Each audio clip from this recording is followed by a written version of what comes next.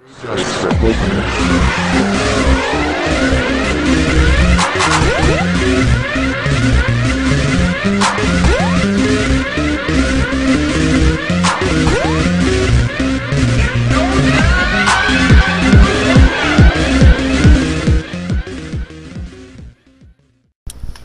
is the PlayStation here, and I'm going to show you how to add games into your PSP. You need a USB, PSP, and a PlayStation downloader. Okay, you go to internet and you go on your address bar and you put PlayStation.com. You click your country, I click North America, then on there you click PSP. You wait until it loads. Always please subscribe. You go to PlayStation Store.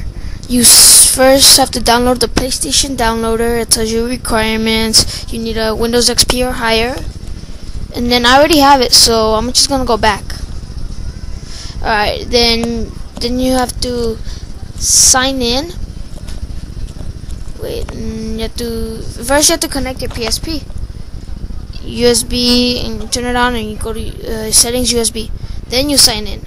If you don't have an account, you make an account right there. It'll show you, do everything, put your address and everything. That's what I did too. Okay? So, because I already signed in, I'm already with them, I'm going back. Sign in. Now, I'm going to use a demo. I'm going to download a Hotshot Golf. I'm going to sign in. Well, I already have it, I'm sorry. I'm going to go back. There you go. I'm gonna get this one. So you click download now.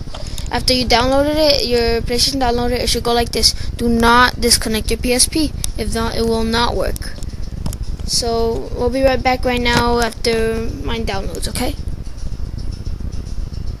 We're back. So now it downloaded, so you press OK. Then you right click removable disk. You could X out your Internet Explorer. You could go to then you go to USB, mass storage, removable disk, OK, and then on your PSP will say, please wait. Here, let me show you my PSP here. Yeah, then you go to game, memory stick, and there's your game, and there you go. Please subscribe.